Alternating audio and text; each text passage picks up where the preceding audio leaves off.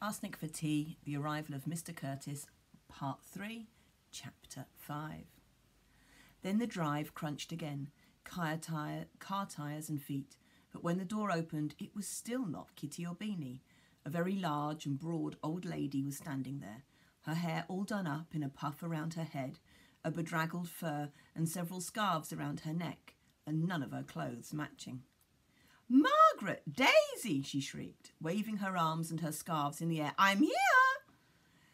Lady Hastings turned around and looked at her, lips pinched together. "Hello, Aunt Saskia," she said. "Oh, no, don't bother to ask to come in. Dennis, this is Saskia Wells, George's aunt." Aunt Saskia came barrelling into the hall, shedding multicoloured gloves and bits of fur, and squashed Daisy against her bosom. She did not seem to have noticed.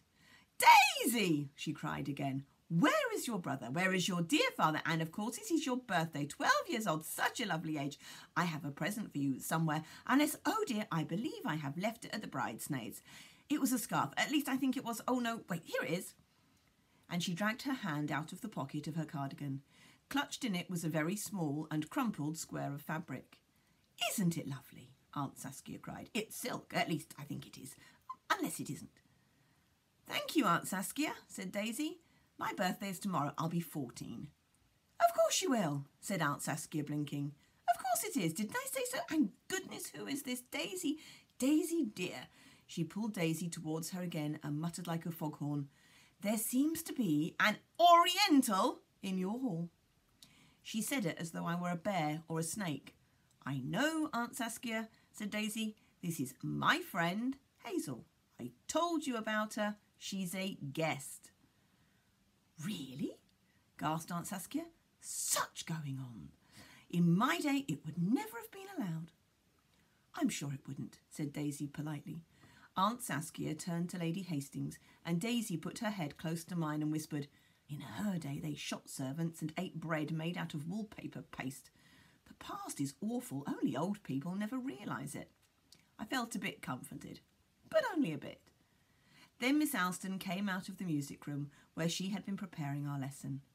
We were to have a holiday on Saturday in honour of Daisy's birthday, but up until then we had to work.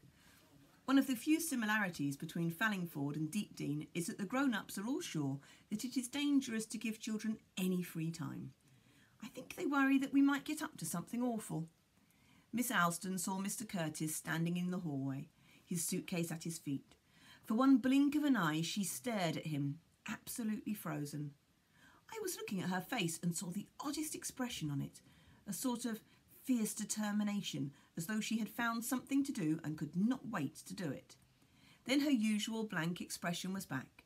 Her fingers tightened around the straps of her fat brown handbag, and she swung round and marched back into the music room again. The movement must have caught Mr. Curtis's eye, and he looked after her, puzzled.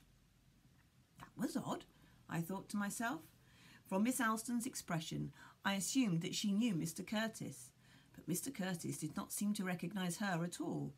Of course, he had only seen the back of her head and the set of her shoulders, but that ought to be enough. And anyway, why would a square, serious woman like Miss Alston know a fashionable, smooth man like Mr. Curtis? This made Miss Alston seem odder and more interesting than ever, and made Mr. Curtis more interesting too. I glanced at Daisy and saw that she had noticed it as well. She was gazing at Mr. Curtis with her blankest expression.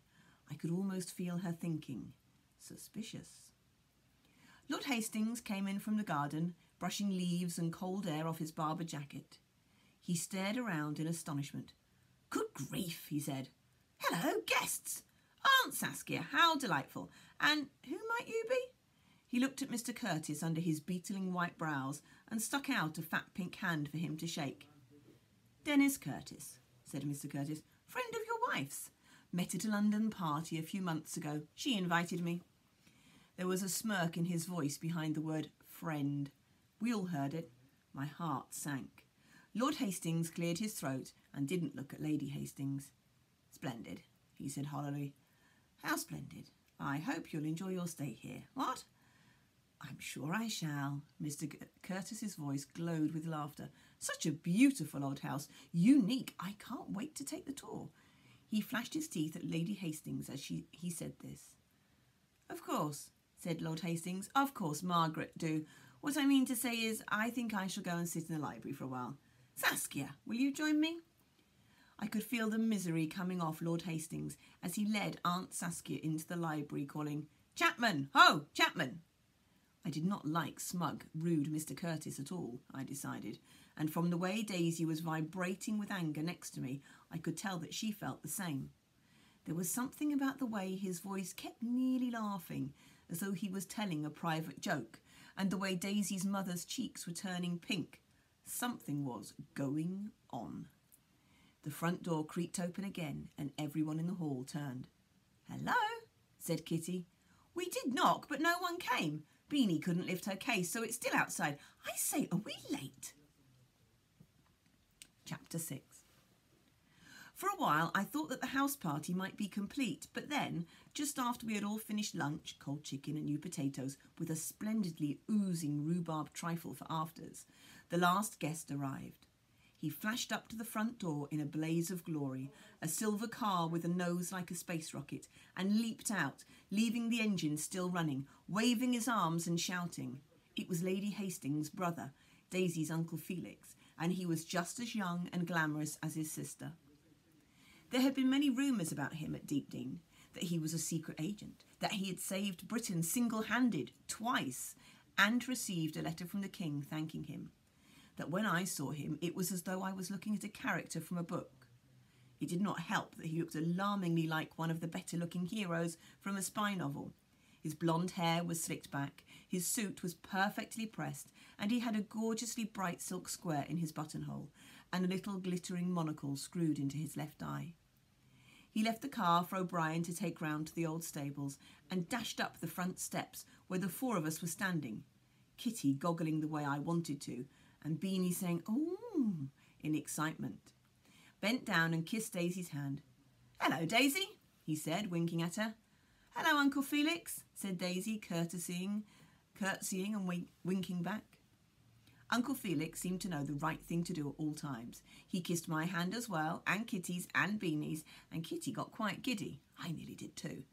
Then he went rushing through Fallingford, greeting the others. He thumped Toast Dog and Millie's behinds, punched Bertie lovingly on the shoulder, shook hands with Stephen, gently kissed Lady Hastings' cheek, clapped Lord Hastings on the back, and bowed to Aunt Saskia. Mr. Curtis only got a very stiff and distant handshake, and a very assessing look. Watching them together made me see again just how wrong Mr. Curtis was. They were both as handsome as each other, but Mr. Curtis was all brash and rude and ugly inside, while Uncle Felix seemed to glow in a way that made you want to stare and stare at him.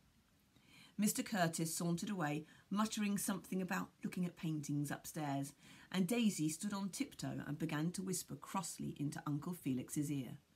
I knew she was telling him the story of Mr. Curtis's arrival. He raised an eyebrow. Even his eyebrows were elegant, and said something in a low voice. "He told me not to worry," Daisy whispered when she came back to stand beside me, the wrinkle that always appears when she is concerned by something showing at the bridge of her nose. "He says it's nothing. Uncle Felix is very rarely wrong, but all the same, you know." I nodded. It had not sounded like nothing. "At least he's here now," Daisy went on, gazing after her uncle as he climbed the stairs to his room. "He'll make sure everything's all right. At least, oh, I don't like it. Why didn't he believe me just now? It's not like him at all." She folded her arms across her chest and scrunched up her nose more than ever. I didn't know what to say. Oddly, the only person who seemed to make Uncle Felix's good manners desert him was Miss Alston. They met in the hallway when Miss Alston came to collect us for afternoon lessons. The moment Miss Alston caught sight of him, she went all uncomfortable and stiff. Her awkwardness seemed to infect him, and they shook hands like automatons, Uncle Felix squinting through his monocle, and Miss Alston sticking her chin out. "Daisy's uncle, I presume," said Miss Alston coldly. "Delightful. If you'll excuse me. Come along, girls." She strode away into the music room, and we had to follow. I looked back and saw Uncle Felix with his eyebrow raised, staring at nothing. He seemed quite amused, although I could not see the joke. Was Miss Alston really immune to his charm? It made her seem stranger than ever, and why had he not been as polite to her as he had been to the rest of us? I had the feeling that they did not like each other, but why? was yet another mystery in what was becoming a very mysterious weekend. See you tomorrow.